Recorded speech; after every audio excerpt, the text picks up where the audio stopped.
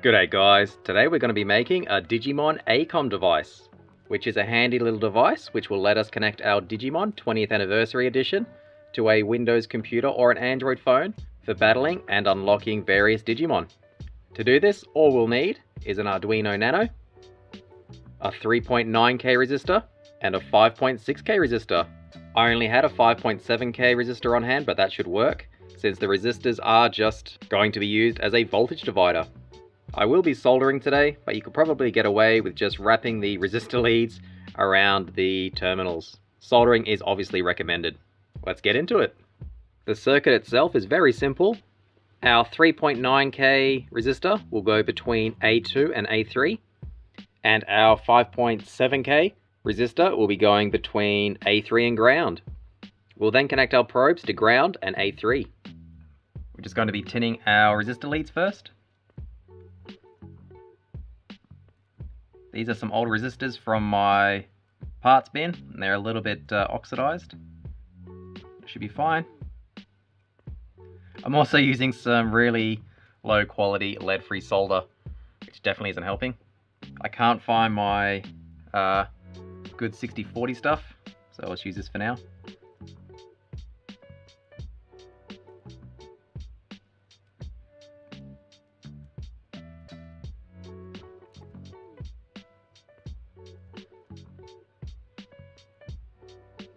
That should do it. I will also apply some fresh solder to pins A2, A3 and ground. I could obviously solder to the pins underneath, but I don't want to get them dirty, and they're also pretty oxidized, so I'll just solder to the top. A2, A3 and ground. And then I'll just solder the 3.9K resistor between A2 and A3. Again, I could trim the legs, but this isn't going to be used very often, if at all, after this video. So I'm just going to solder on top. Nice and easy. Should be good enough. The next one's a bit trickier. Our 5.7K. Again, the guide does recommend 5.6, but all I had is 5.7. And since it is just a simple voltage divider, it should be pretty close. So I'll do ground. Now I might have to trim that resistor, it's a little bit oxidized. I will just re-tin it.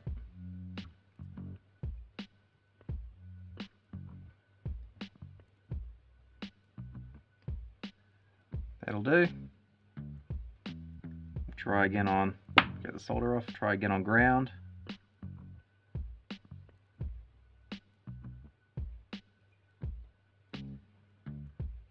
Nice, ground's on there. Not great, but good enough. We'll do the same with A3. Perfect.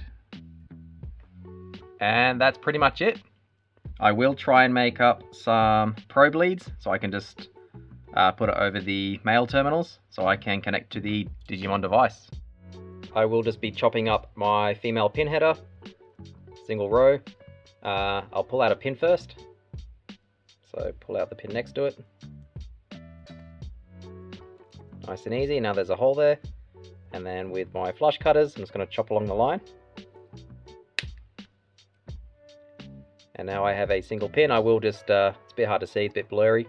I will neaten it up and solder it to some wires. Once again, just tinning the end.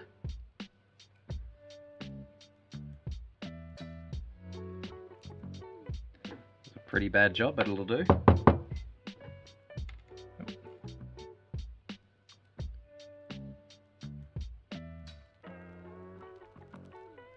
That'll do that. You don't want to overheat these too much, because the pin will just fall out and then you'll have to start again with the new pin header. As for wire, I just found some black and red offcuts.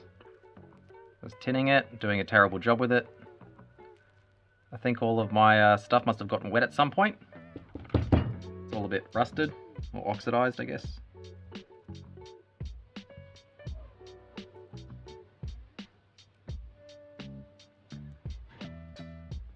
That's it with the soldering iron. We'll wipe that off. And my black cable, I'll just zoom out a little bit. Okay, so on the Arduino Nano, my black cable, which will be ground, I'll plug it into ground. Nice and easy. And my signal cable, it plugs into A3. Nice and easy. Now these two wires will connect to the Digimon device. Over on the Windows laptop now, I do need to download and install the latest version of Arduino. So let's go to Google, type in Arduino. I typed in Arduino, but that's fine. Only required. Software.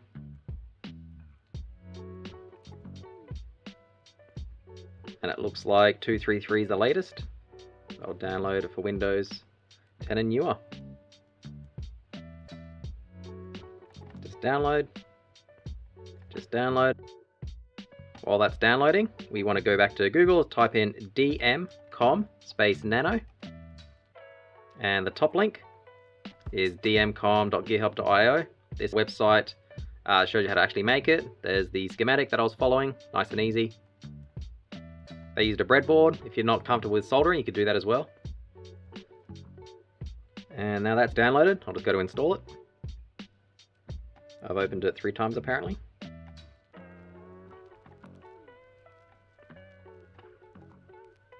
Now that's installed, we'll finish it and we will let it allow it to open. Okay, I'll just click cancel for this one. Not sure if I want to allow the access just yet. It is still installing required stuff in the background, as you can see at the bottom. So while it's doing that, we'll go back to the DMCOM GitHub. We'll scroll down, and we do want to get the sketch. So download DMCOM sketch. I was hoping it was just going to download. We have the Nano.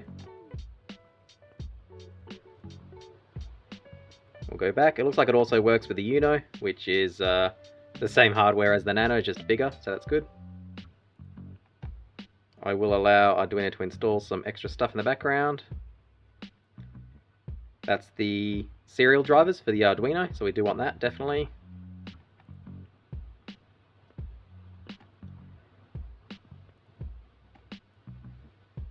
Looks like it's just installing all the different serial chips that it generally uses.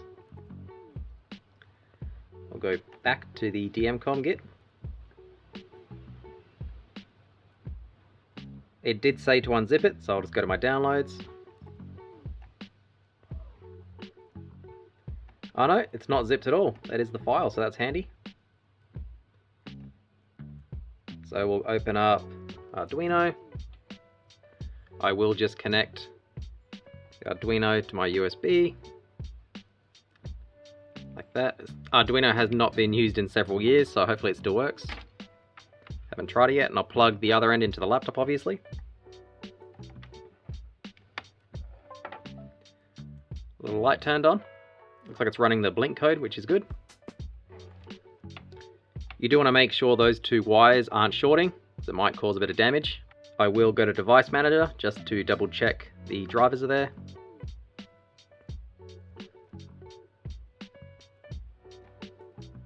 It looks like it didn't install by itself. I'll see if it was not there. So I will have to install the driver. Let's go through that together. Let's double check it's not there. No, it's not. So to do this, I'm just going to go right click Properties, go to Details, go down to Hardware ID, whoops, copy paste that into Google.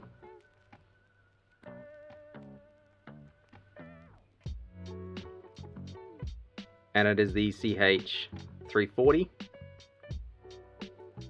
So it's a bit surprising Arduino didn't install that. It's a pretty common chip. Download first one.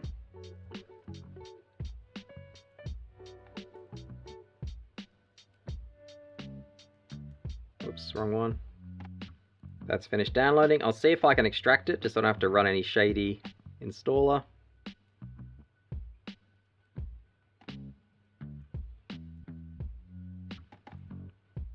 Nice, there's the driver. Go back to Device Manager, Update, browse, downloads, under the folder, next, and done.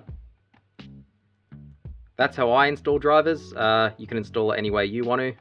That's just how I've been doing it for forever. Okay, let's go back to Arduino. We will open the sketch we downloaded. It's under downloads. And it was a hex file. So it won't let me open it.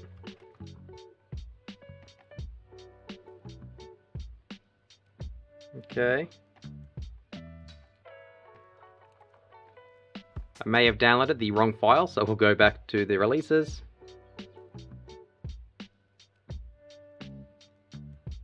I probably want the source code.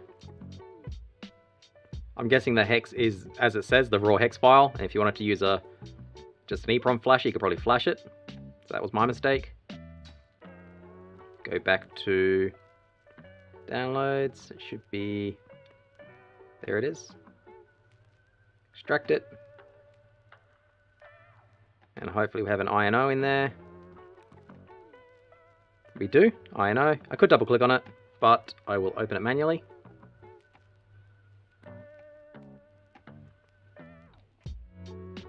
This is my first time doing this too, so you can follow along with all my mistakes. It was on a DCOM project, DMCOM, there it is there.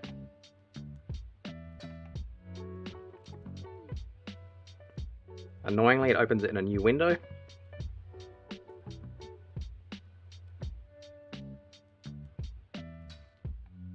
There it is. Select my board, which was, ooh, it might have been COM5. We can double check that back under Device Manager.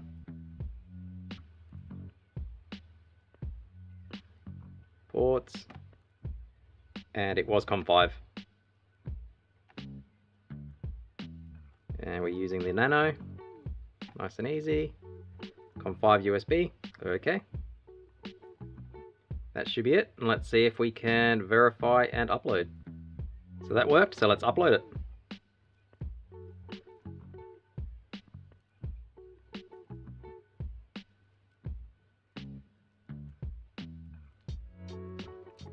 Okay, we're back. I did have a few errors, and that was because this is quite an old Arduino Nano, and I did have to go to processor, change it to the old bootloader.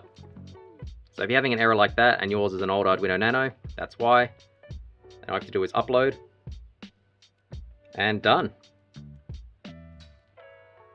We'll go back to the DMCOM Git and we'll see what to do next. Okay, it says to open serial monitor. So tools, I think it's under, yep, serial monitor. It says send it a T. And we're getting the voltages back. 2.8, 3.1, and 2.7 to 3. Close enough, I think it's within spec. So that's all we have to do. That should be it for the Arduino side. Now everything seems to be installed and set up correctly. Let's test our little ACOM device. To do this, we'll just, at the very bottom of the DMCOM Git page that we've been following along, there is a test code, and we will just copy the top one, which is the original battle. So Control C, go to Arduino, back to our serial monitor, and I will paste it in there, but I won't press enter yet, because first we do want to connect it to our Digimon. So the ground terminal is the one furthest away from the screen, the bottom one, and the data terminal is the top one. So I'm just put the ground pin, I just wedged it under for now, it's the piece of wire. It's a bit hard to see because of the monitor in the background. And the data pin's also sort of resting in there. And then I'll go over to battle on the Digimon. Again, you probably can't see it. Go down to battle. There we go. I'll go to battle. This is an older code, so I'll go down to the other. Press go, and then I'll press enter on the serial terminal. And hopefully, there it is. So it's battling. Now I can unplug it. And hopefully you can see it.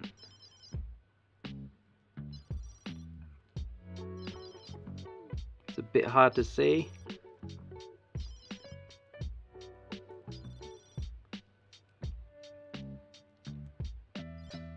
But it did work. That's a lot easier to see. So we missed the battle, but it did work.